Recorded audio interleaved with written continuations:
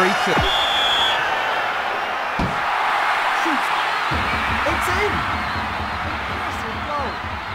Goal! An astonishing free kick. What is going on, everyone, and welcome back to another Hidden Gems video. Today we are taking a look at David Beckham and finding a hidden gem that stacks up and compares and is even better than Beckham in a lot of attributes. So we all remember Becks, obviously down throughout the years, from ISS Pro Evolution on the free kicks to PES 2021 to PES 2018, all the way through, obviously, with the legend editions and all that. He is a legend in eFootball 2023 as well. We don't have Beckham. I didn't actually get Beckham. The last time I played with Beckham was in PES 2021. You can see a nice co-op move here and a nice co-op goal started by Beckham.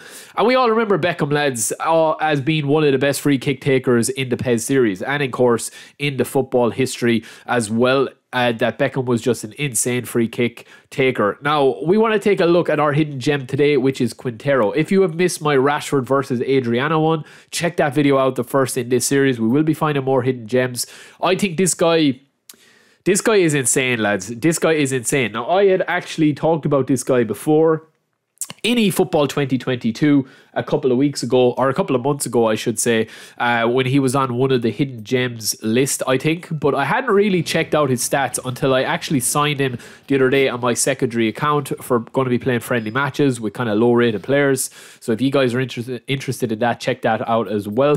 Information is up on the channel and on Twitter. But yeah, look at this guy's stats. We are going to be going into it in a bit more detail. So this is the Beckham that we compared him with. 89 overall right midfielder. Quintero is an 86 attacking midfielder overall. Both are exceptional players. Obviously, Beckham is going to have some of the player ID stuff and his free kicks are unmatched. But look at the stats here, right? So lofted pass, they both have 99 lofted pass. Low pass, 94 for Beckham. Quintero actually pips him with the low pass stats here, 95. They've both got similar speed, both got similar ball control, kick and power. Quintero actually beats him there, and balance is identical as well as form. They both have unwavering form. Quintero costs 22,000 GP, lads. That is it, 22,000 GP. Incredible. This then follows through to the player skills and the player ID and the player AI skills as well. So Quintero has got all the same passing skills as Beckham: true pass, away to pass, pinpoint crossing, and low lofted pass. He also has early crosser. I think the big difference is the long range shooting and penalty specialist. You can see there that Quintero is more of a dribbler and he is left footed as well. He's got heel trick, one touch pass and super sub, while Beckham has captaincy, and he also has sole control, which is good for dribbling if you are a bit of a dribbler. So we have a couple of clips here. You will notice the two big differences between Beckham and Quintero.